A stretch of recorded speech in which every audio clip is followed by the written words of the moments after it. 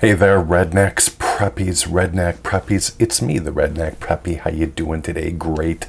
Good.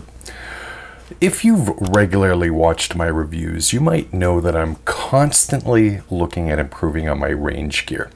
That doesn't just include the gear that I use at the range, but also how I transport that gear. Now, up until recently, I used a simple backpack to transport stuff like ammunition, spotting scopes, and the like, and a regular rifle case for my firearms. Couple of problems with that setup though. The backpack could get heavy and awkward, and the rifle cases I own could only contain one rifle at a time, and none of them were long enough to completely hold some of my really long rifles, those ladies from the 1800s that could reach, 53 or 54 inches in length. So I got to thinking recently, was there something out there that wasn't too heavy on its own, could carry what I needed for a range trip, and accommodate up to 2 rifles? An all-in-one solution. Turns out, if you spend enough money, there is.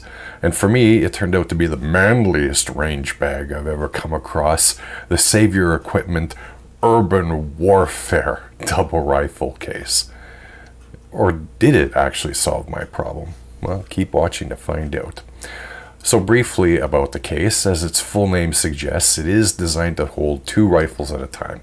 The cases come in various sizes from 36 inches long all the way up to 55 inches, which is the one that I went with for those old rifles I mentioned earlier. You can also get them in a variety of colors, from black, OD green, gray, and earth, as well as in multicam.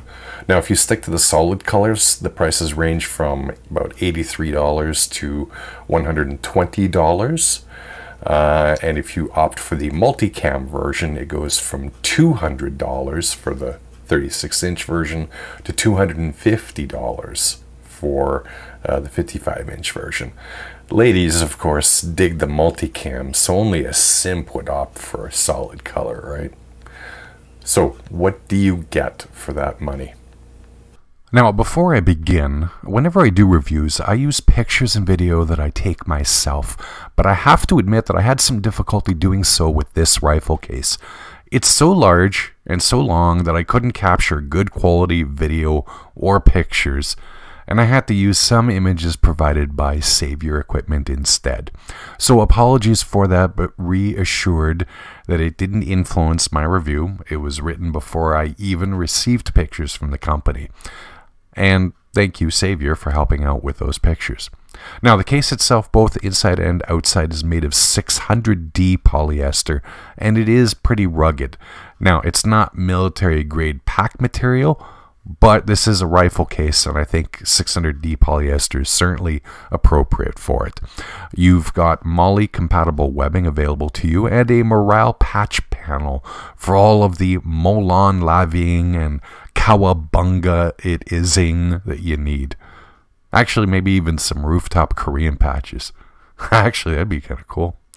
We'll look at outside storage a bit later. Let's look at the available options on how to carry it. You certainly don't suffer for choices. Now, you have up to 4 different ways to do so. On the back, you have adjustable backpack straps that are removable, as I have done because I don't carry it that way. What are you, going to school or something? Backpack. And along the side, you have an adjustable shoulder strap, also removable, and the usual carry handle. Finally, you have drag handles on either side of the end of the case. Not sure why you would drag your range bag around like that, but it is available to you if that is in fact your thing. All of the zippers are lockable, so if you live somewhere that requires locked storage of transported firearms, or you just want to lock your bag up, this will probably suffice. The case opens up in a clamshell fashion, and you're greeted with 2 padded rifle slots that are divided by a full-length padded panel that you can actually remove if you wish. Each rifle can be secured with 3 Velcro straps and pockets at the end of each of these slots. I found this compartment to be large enough that even rifles with scopes fit fine height-wise, but this is the 55-inch model. Depending on your setups, and if you use a smaller case from the Urban Warfare lineup, might not work out the same for you. This one, though, you could probably carry a body in it. On the back, there is a zippered storage compartment that you can access by one of two zippers and are good for thin items like targets, paperwork, the phone numbers of ladies you bring to the range, whatever, that sort of thing. Now, onto the front where most of the storage space can be found. On either end, you have two pockets, which can be secured via Velcro strap and buckles. You can put a fair amount of stuff in these.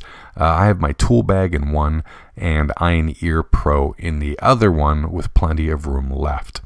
Now, on this large compartment here, you have two zippered pockets on either side. This large compartment is referred to as a double pistol compartment by Savior, and it utilizes these two sleeves for the pistols, both of which can be closed via Velcro. You have two zippered mesh pockets in the lid of this compartment, and you have this area here that you can use as well for less secured storage. I keep my spotting scope and gun rest here.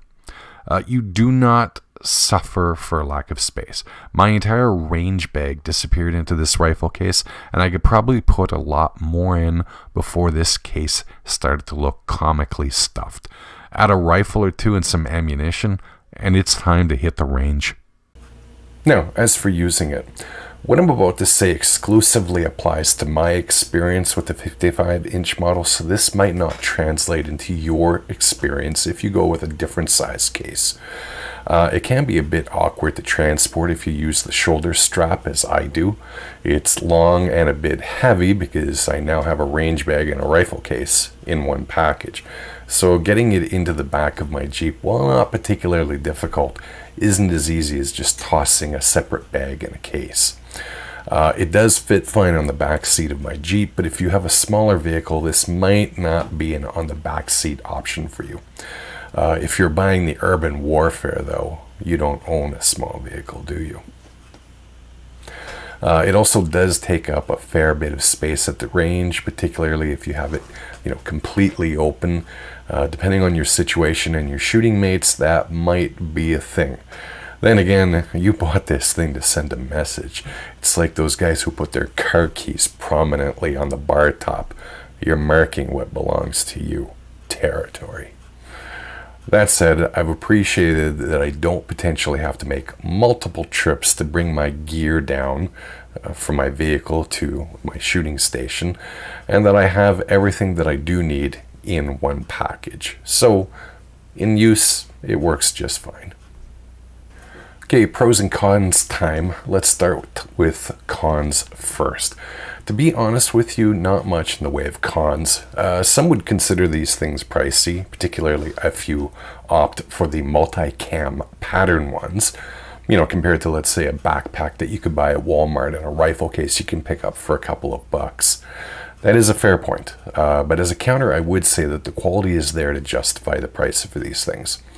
It would be nice if it was made in the United States. When your line has products called American Classic and The Patriot, it kind of behooves you to make it in the United States.